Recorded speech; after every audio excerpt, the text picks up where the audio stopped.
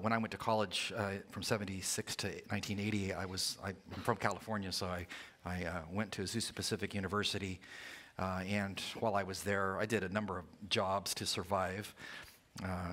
But one of the jobs that I did was my roommate, Brent, his dad owned the largest boat dealership in Los Angeles, and so my junior year, he came to me and said, hey, you want to make some really good money selling boats? I'm like, I don't know anything about boats. And so he knew I was really good at memorizing Greek vocabulary to infinity. So he's like, hey, if you can memorize Greek vocabulary, you can memorize all the specs of the boats. And so here's a whole bunch of books. So he gave me magazines and books and said, we sell Glastrons and Cobalts and Bellboys for the ocean. And you just memorize all these specs and you can just sell them even if you've never driven one before. So I did. It was unbelievable. So I had a lot of fun as a young man working at the dealership. It's called Marshare Marine. And I learned a lot about sales and talking to different kinds of people. And I have a lot of experiences from there that I'm sure I'll be able to draw on for all the years until God calls me home. Things I learned about myself, about my spirituality, about life. But one of the things that I learned from working there was about sin. And I learned about it from an opportunity that we had on a given weekend because the boss, Gail Fletcher, Brent's dad, and I lived with them my junior year one summer. They had a beautiful home, like a 4-car garage. They had all the toys and things. Great godly family from Missouri. God had blessed them greatly. But they had a beautiful van. Remember when vans were the thing? When bigger the van, the cooler the van, the better. So they had a van for the dealership, and it was all tricked out, airbrushed, because we had a guy that did all of our airbrush work for the boats and everything, and he pinstriped it and put the logos and everything on the van.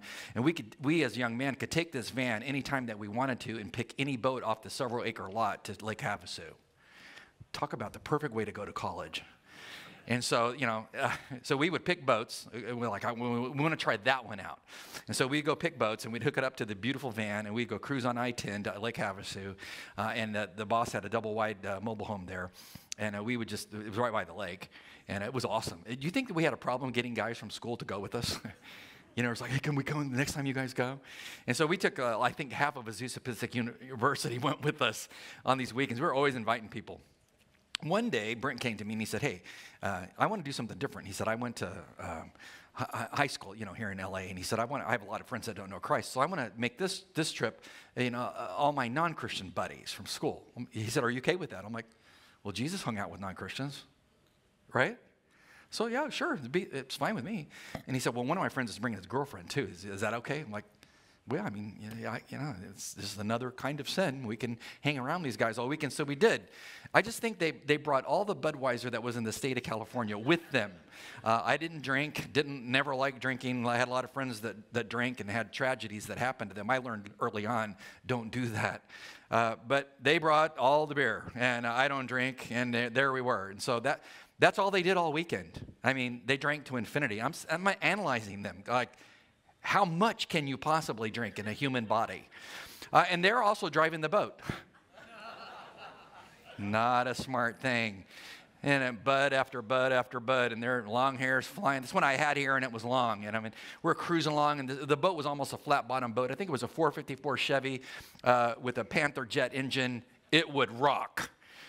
400 and big chrome pipes over the back, giant rooster tail. It was fun. But they were drinking all day. So after the first day of water skiing and having a great time, they decided they wanted to take the boat up the river and go as close to the bottom of Hoover Dam that we could get to. I think that was the dam at the time. Still there? I think it's still there. And so we were cruising. It was getting kind of dark. It was getting dusk. Mountains were starting to turn purple, and it was getting dark. But they thought we could make it. Pretty soon we realized this is too far of a drive in the boat to actually get there, so we should probably turn around. I'm like, praise God, we're going back and get on dry land. Well, as we're going back, we're flying along, and they're drinking as we're flying along, and Larry, the guy driving, he sees like a little tributary off to the side.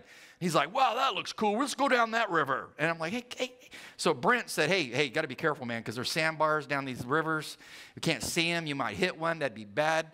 That did not stop the driver. So there we went down this little tributary. We didn't go down it very far until we hit a sandbar. Have you ever hit a sandbar, like in a flat-bottom boat? You ever done this? You stop instantly. It's like a giant hand came out of the river, grabbed our boat, and just stopped us. Now, they were all drunk, so they flew around like rag dolls. And I'm the only one not drinking. And there I am, was like, we're going to die. So there we were. We're stuck on the sandbar. I'll get to my sermon in just a minute. We're stuck on the sandbar. It's got everything to do with my sermon, as you're going to see. We're stuck on the sandbar. And remember when there weren't cell phones? Yeah. Do you remember, like what did you do if there was an emergency? Panic. You panicked. It's like, it's over. You can't bring a helicopter. You can't call the sheriff. There we were in the middle of nowhere on a side little river, stuck on a sandbar. It looked like we were in the water, but we weren't. You had like an inch of water, and there we were. And like, hey, man, what are we going to do? So after they quit laughing and everything, and I'm like, oh, you guys are crazy. Brent said, hey, we got to get out of the boat. And like, what are we going to get out of the boat for? We get the weight out of the boat, and then we need to jump on the sandbar. And since we were all like weightlifters, we need to get in a position on the boat and then do our job to pick the boat up. Did you ever do lame things in college? Yeah, so we all jump out. It helped the boat float a little more because it had a jet engine, or jet propulsion. And so it's like, we got to get more water into the Panther jet, so got to jump out. So we jumped out. Have you ever jumped onto a submerged sandbar and tried to gain footing? It's like the more you dug your feet in, the deeper you sunk. And I'm like, this is like sin. You see what I'm talking about? I mean, do you see the correlation? Or I lost you? Yeah, there we are. We're stuck on this boat, and we jump out, and we're trying to dig in to pick the boat up. It weighed like 60 tons. I mean, it's just part of the sandbar. And Larry's flooring the boat while we're trying to pick it up with the wave action. We eventually, after much time, shimmied it off of there. Obviously, I'm here today. We lived. But eventually got the boat. I mean, you can imagine trying to propel a boat off of that. We eventually got it off enough to where we got into the water and we were able to turn around and go home and to safety. So on Monday at school, we had an awesome story to tell that guys were embellishing left and right, what happened, etc. But I've never forgot about it because it is a story of life, is it not? You ever done something that you should not do? I mean, don't go down that river, and you did it anyway. And somebody like your mom or your dad's telling you, look, son, if you go that way, this can potentially happen to you. Did you ever blow your parents off and you did it anyway? I've been there. And then you up stuck on a sandbar. We're going to call, for sake of theological purposes, we're going to call the sandbar sin. All right, you with me? It's the sandbar of sin. One person got it. Thank you. Praise God for you. It's called the what? Sandbar of sin. Have you ever been on it?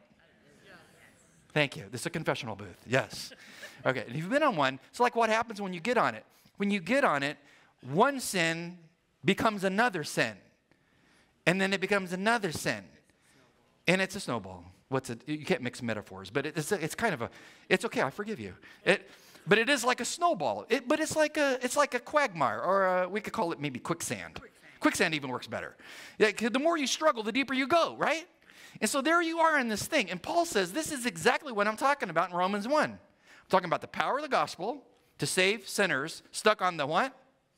Sandbar of sin. How do you get off that sandbar? Well, Paul says in Romans 1:16, it's the gospel of Christ frees you from that.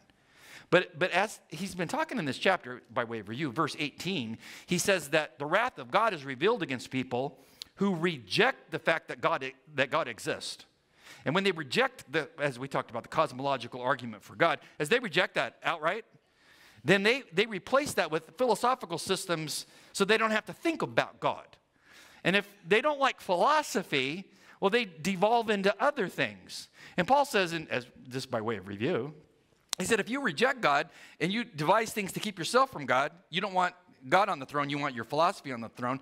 If that doesn't work, then you're a sexual being, so you tap into your sexual drives and you put your perversity up here and you call it purity.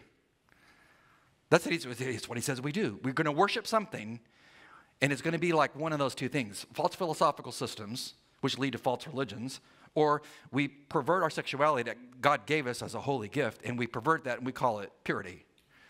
That's what he says happens. The rejection of divine revelation is costly. By way of review, Paul says it does two things.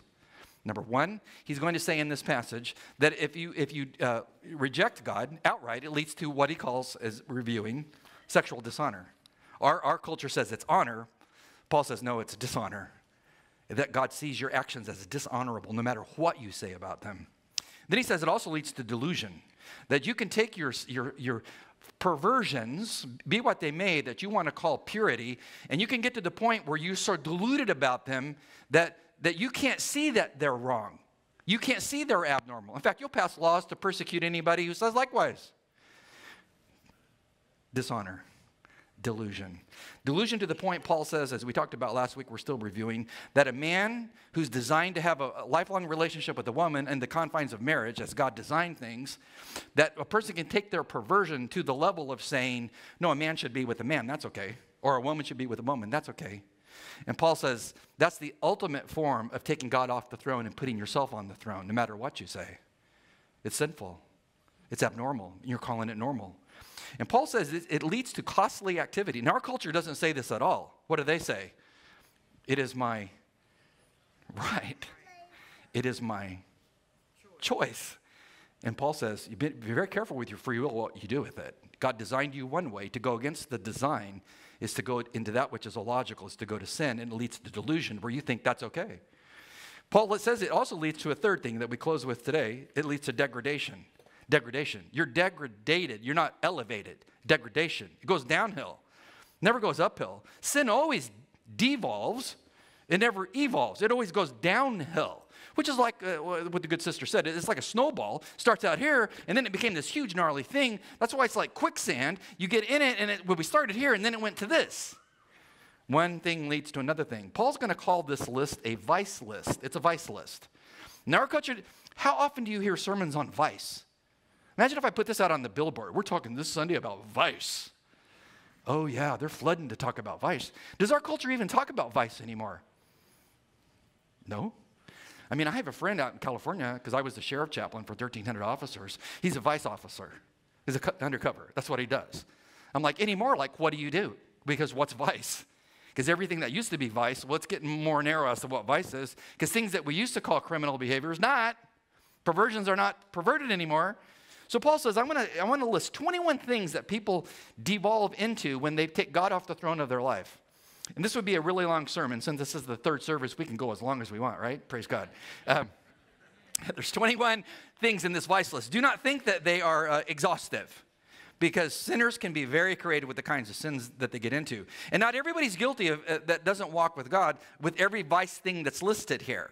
But the point's going to be, when you get to the end of this chapter, Paul's going to say, if perversion is your way of life, well, that's not the only kind of vice that you can get into. It leads to all other kinds of vices, and no one in said culture can escape the vice activity that he will talk about, because we are all born sinners. It just comes natural. So what is that kind of activity? And by the way, as we look at this, it is the stain of sin. Do not get lost in the words that we're going to cover. He's going to cover 21 words. Don't get lost in the words. Get lost in the fact that Jesus is the answer to the stain. That's where we're going. He's the answer to the fact that you're stuck on the sandbar of sin. He's your solution. So let's look at the passage at what Paul has to say. He says in verse 28, and just as they did not see fit to acknowledge God any longer, he's going to give them a depraved mind. Well, let's just stop right there. The very first word is and. It's a coordinating conjunction, kai in Greek, and it connects what he's saying here with what he just said. What did he just say? Were you here last week? What did he just say? If you take the sexual design of your body and use it against the design that God proposed, it is abnormal, it is sin. It is not optimal behavior. Yes, you can do it. People do it all the time. They've done it in my family, but it is not optimal. It's not how God designed it. It's sin. It's a deviation. He said, and just as they did this, it's a connecting clause. He says, just as, which in Greek is kathos is the word. You have lexical options of how to define kathos. Just as in English is how it's translated. It is a conjunction that means the reason for said activity, or the reason why I just said what I said about lesbianism and homosexuality. What does he say is the origin of it? He tells you here. And this is totally anti-culture. But it's what Paul says by way of inspiration. What does he say? They did not see fit to what? Acknowledge God. Why not? Well, because if I acknowledge God, then what comes with acknowledging God? Obeying God. What did God say? Well, I don't like some of the things that God says, because he's telling me live this way, and I'm kind of feeling like my desire's going this way. So he says they don't see fit to acknowledge God any longer. This is interesting. The word here, to acknowledge God, is dokimazo. Dokimazo means to test something. To test something. Aren't you glad that when you go into surgery, the doctor, you're talking to him, you're talking to him, hey, doctor, I'm so glad you're doing my surgery. And he tells you, hey, this is my first one of these. Are you going in? I mean, I always think about this. When I was going to cancer surgery a couple of years ago, and they were working on my neck for a couple of hours, and I'm like, this is not your first one, right? Yeah, because you've had lots of tests in figuring out how to do this, right? So you want to test things to make sure that they're going to work. And he says when it comes to God, the person who rejects God, and they're very crafty because they can say that I am spiritual and I know God. And when they say that kind of stuff, but they still hold their sin that's anti-God and anti how he created things, then they get creative in how they rationalize their behavior. They interpret biblical text in ways not designed to interpret them. But anyway, back to my sermon. They test God. That's what the word means. It means to test something. So they test God. Now, my last church was near San Francisco for 20 years. I've heard all of the tests. I'll just summarize some of them for you. Well, are God's views of sexuality as fluid as ours are, or are they fixed and restrictive? Because if they're fixed and restrictive, we don't want those, because that's not loving. That's not God. He's got to be fluid by definition. Because if he's not fluid, I mean, we're fluid, so we'll be able to choose what we want to. So he doesn't pass our test. So we don't want that God. Here's another test. Is God accepting of any and all forms of sexuality as we are in our broad-mindedness, or is he narrow and closed-minded? Well, because if he's narrow and closed-minded, then we don't want him. We want what we want. See the test? Does God lovingly confirm all sexual and gender choices as we do, or is he one who condemns and restricts certain kinds of choices? I don't know. From what I read from the Bible, he's one who restricts. Why? I designed you this way. Anything contrary to that is a perversion. But that's what they say. So they find God as lacking in their arrogance, and they assume the fact that he's lacking, so therefore they don't respond to him, and they choose their own sexuality as their God, and they serve it like they would serve a God. They found God lacking. How does God respond to those who test him? By the way, would you want to test God? I mean, who would have the audacity to stand before God and go, oh, yeah. Hey, God, I tested you out on this whole thing over here, and I found you were sadly lacking. I would not want to be that person. What does God do? Have you ever heard of the term lex talionis? Lex talionis is what? It's kind of the laws of what? Yeah, kind of law of the claw. Or in our vernacular, like what goes around? Oh, yeah, you know that one. Yeah. What goes around comes around. If you sow this, you reap this, right, by definition. So he's going to say, how does God respond to those who take God off the throne, won't worship him, will worship their own perversions, be what they may? How does God respond? Well, he tells you, God gave them over to a what? Depraved mind. What's the result? Notice the cause effect. What's the result? To do those things which are not what? Proper. Whatever their perversion is, God says, it's not proper. How did you get to the point that you started doing that? Like one of my friends in high school was a male prostitute. His name was Steve. We were friends. We went camping together as friends. A couple of us together. I mean, how'd Steve get there? We had lots of conversations how he got there. Was what Steve was doing when we were 18 years old proper? No way. He made a lot of money doing it. It was not proper. How'd he get there? He had a depraved mind. Now, what I find interesting is the word deprave is the same word dokimazo, to test. But if you take the first letter of the Greek alphabet, alpha, and you wed it to any word, you negate the word. So you take the word to test, dokimazo, you put an alpha on the front of it, dokimazo, you just negated it. It means there is no test. God says, you want to test me? I will take you and make you as a person who has no test about you whatever. You flunk. It means God gives you over to a mind that does not have the ability to understand right and wrong, morally speaking. Man, have you ever ironed for your wife, your lovely wife? Have you ever ironed for her? Have you learned how not to iron? Have you learned? I have. I've been married 38 years. I've totally figured this out, but I've ruined a few garments, okay? Because there's a meter. Now every guy looks at a meter on a like a Rowenta iron and goes, oh, there's 10. Everything's on 10. Click. Have you done this? And then what happens? You're sitting there ironing, everything's on 10, and you start ironing, and you just touch your wife's silk, whatever. Just touch it. What happens? It's instantly gone. There's no redo. You just call her on the cell phone, hey, babe, I'm down in the basement. It's over for me and your blouse, you know. Beep, it's gone. You know, and you learn that I can't do everything on 10. See, because you just seared it, right? See, this is a depraved mind. What is it? It's seared. It's fried by sinful activity. And Paul says, God gave you over to that. You want to pursue sin? God gives you that conscience that cannot tell truth for error, that you will call abnormal normal, you will call perversion, well, purity, you will call vice virtue, and talk to those people, as I used to try to talk to Steve, and it's like I might as well be talking to the podium. It's unbelievable. Well, this is what I desire. This is what I like to do. I enjoy what I do. I've heard all the arguments. It's depravity. It's depravity. What does depravity do to a person? Well, it causes them to surround themselves with other people who are depraved, who can support them in their depravity so they don't think it's depravity. Nothing pulls sinners together than a given kind of sin. And they all get together to kind of collude with each other to make everybody feel great, so they silence the conscience. Depravity. Paul says it's what comes from any kind of perversion when you reject God. Now, he's going to get into the heart of what he wants to talk about, so come with me. It's going to be like a roller coaster ride. Are you ready? Are you ready? He's going to go through a whole bunch of Greek words, okay? We'll talk about them. So what else happens besides sexual perversion? Well, remember when you get onto that sandbar of sin, it goes from one sin to another sin, etc. So he goes, these people are filled with all unrighteousness. They call their activity righteous, but it's really unrighteousness. It's wickedness, it's greed, it's evil, it's full of envy, murder, strife, deceit, malice, and they're gossips. All this stuff just kind of flows from one to the other. Remember, you're in the quagmire of sin. Now, he says they are being filled. Past tense? It's not past tense, right? No. Is it future tense? No. It's like a present tense, but in Greek it's not a present tense, it's a perfect tense. And when you read this in Greek, which I was reading this week and read it, it's like, oh, perfect tense. Very unusual to use a perfect tense. So you must stop and ask yourself, why is it in the perfect tense?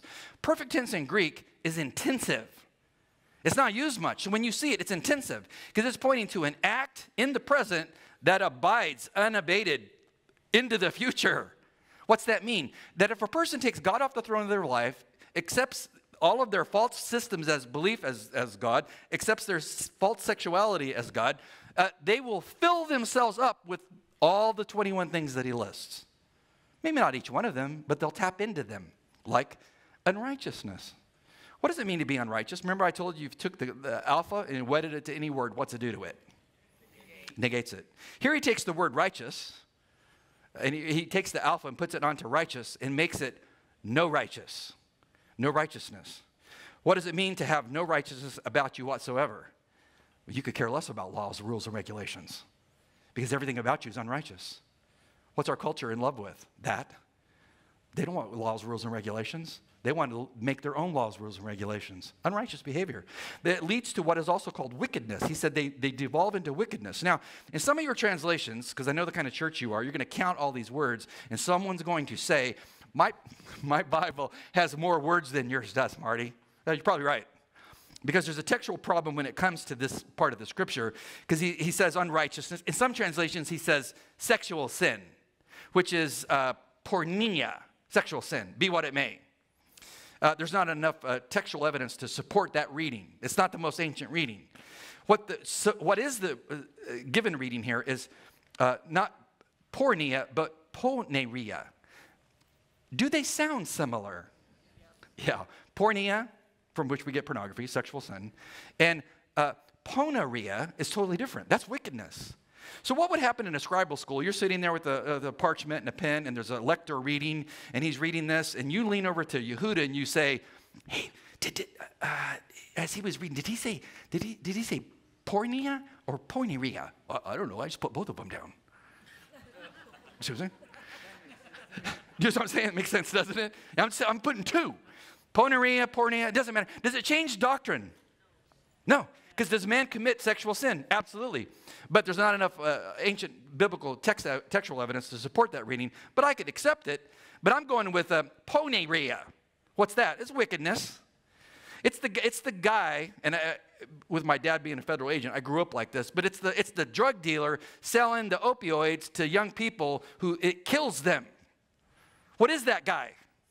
He's wicked. He's a wicked, evil man. He's unrighteous to the core. That's what it is. And it's also tied in with the next word, greed. Greed. Pleonexia, greed. This is a predatory greed. This is you live for this. What is greed? Well, I've got to have more of whatever it is that I have.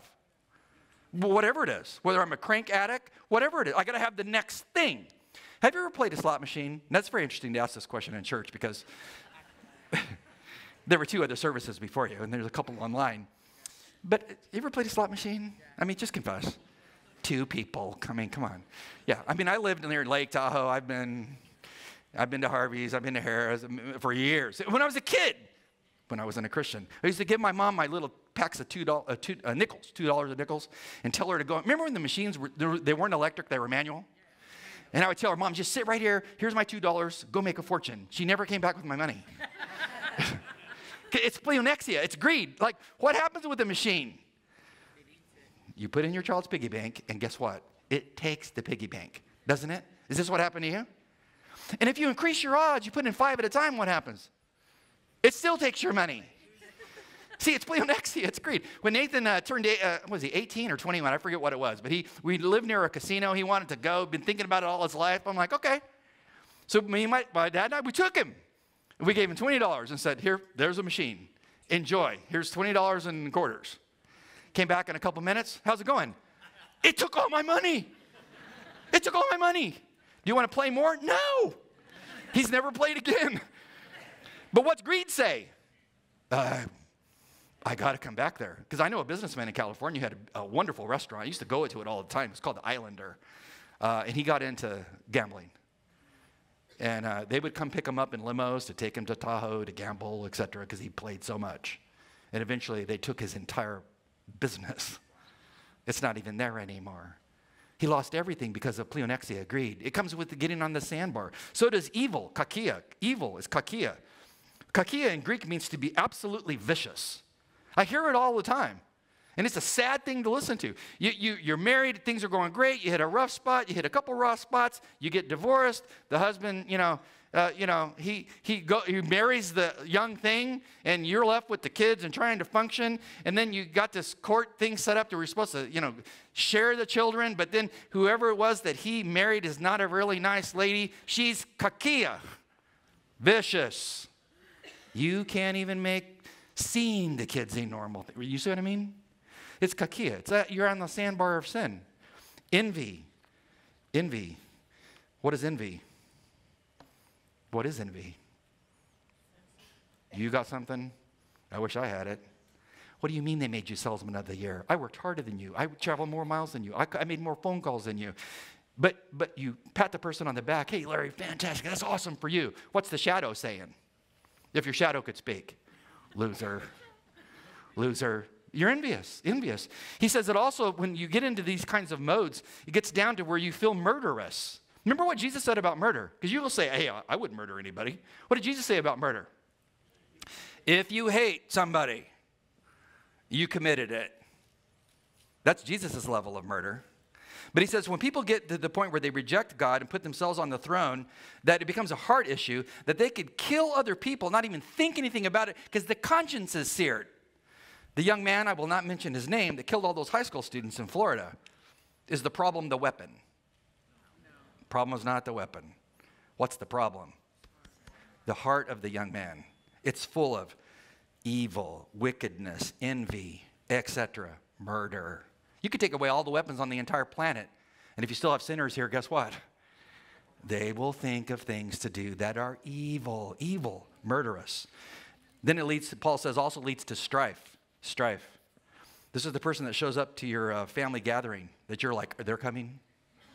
Because what happens when Uncle whoever shows up? Every time he shows up, it's complicated. You have those people in your family?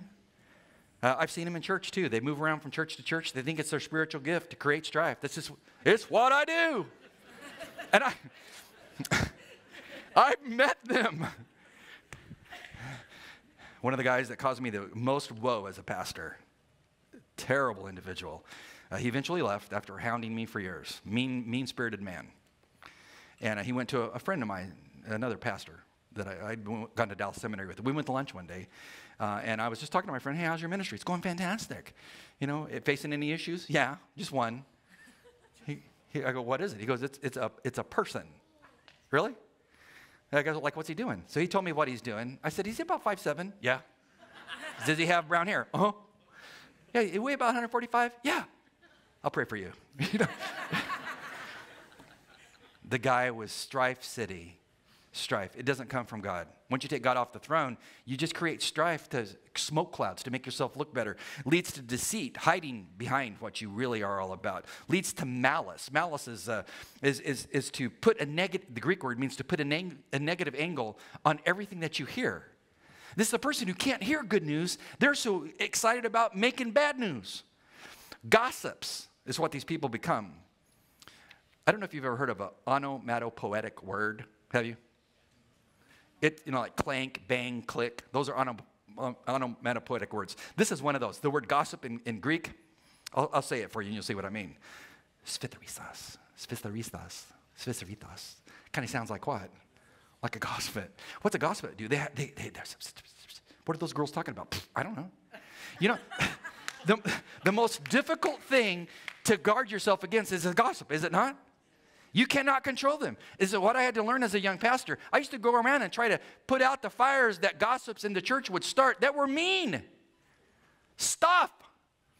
I mean, I started keeping a list of all the 19 mean things they said. I stopped at 19. They were mean-spirited people. And where were they? They were at church, whispering behind the backs.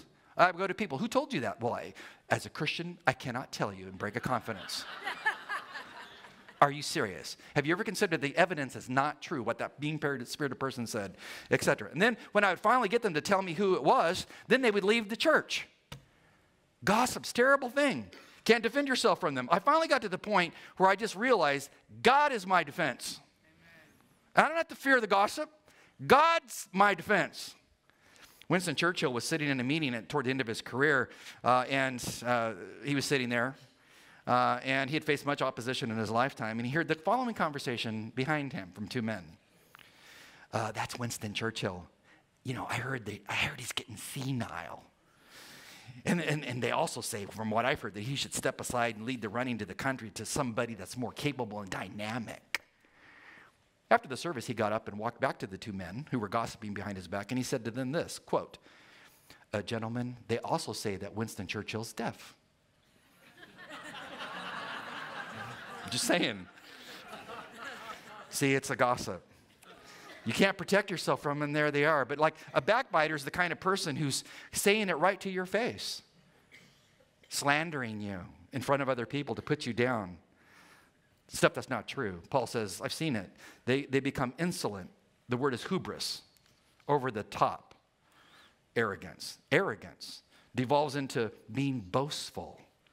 Inventors of evil. One of my friends is a developer in California, and he told me when he was building this shopping mall, they put in thousands and thousands of dollars of plants and all around the perimeter of the shopping mall, and they put in security cameras on the light poles that rotated on a certain timer.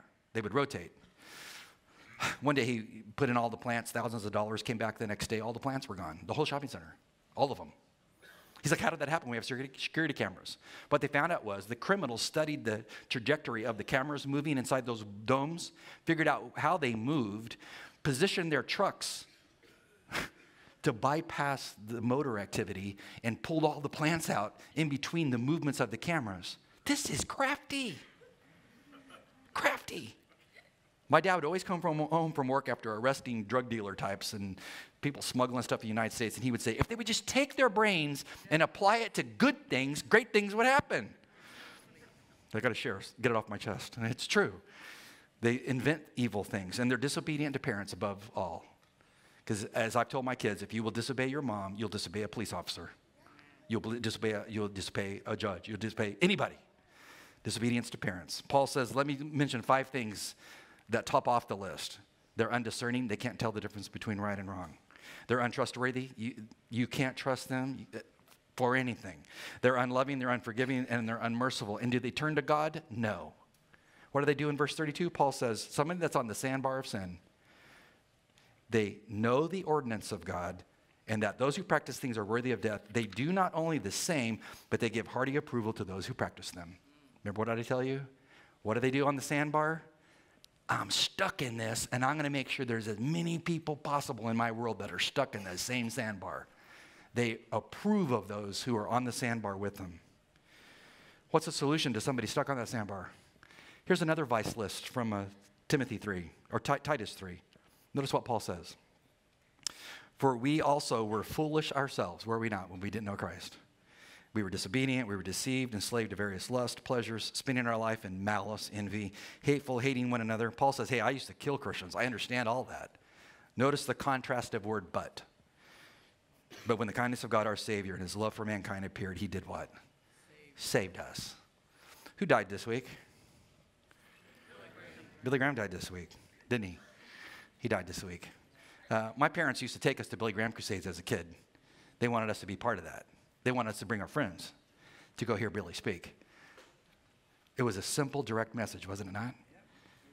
You're a sinner, basically on the sandbar of sin, and you need the Savior. And I sat in those things and watched people come by the thousands to say, I need Christ. But before Billy would speak, there was an old man that would grab a microphone. And his name was George Beverly Shea. And I remember in my teenage years listening to George Beverly Shea. One guy, one microphone. Sing. You could hear a pin drop. And then Billy would come and speak. One day he sang this with his deep baritone voice. Could we, with the ink, the ocean fill? And where the skies of parchment made, where every stalk on earth was a quill and every man a scribe by trade, to write the love of God above would drain the ocean dry. Nor could a scroll contain the whole, though stretched from sky to sky. You can't even measure God's love. What's that song conclude? Oh, the love of God, how rich and pure, how measureless, how strong. It shall forevermore endure. It's the saints and the angels' song. Is that a song you can sing? Because when you're stuck on the sandbar of sin, what's God saying to you? Well, I love you, but you got to turn to me. He specializes in taking those sinners and, well, giving them life and forgiveness. That's what Billy preached. Now we look for the next person to step into those shoes that can be you, wherever God placed you, to same simple gospel message, to call sinners to repent, and God cleanses and saves. Let's pray. Father God, we pray for those in our church who don't know you. Might they talk to a counselor after church up at the front and say, I'm on that sandbar, I need to be saved. How easy it is to save a person based on that simple act of faith. And we pray that we might be great witnesses for you in our said culture that's lost in a quagmire of sin, cannot discern good and evil. Might we be able to speak love and truth into their lives, and might they listen to turn to you. In Christ's name, amen.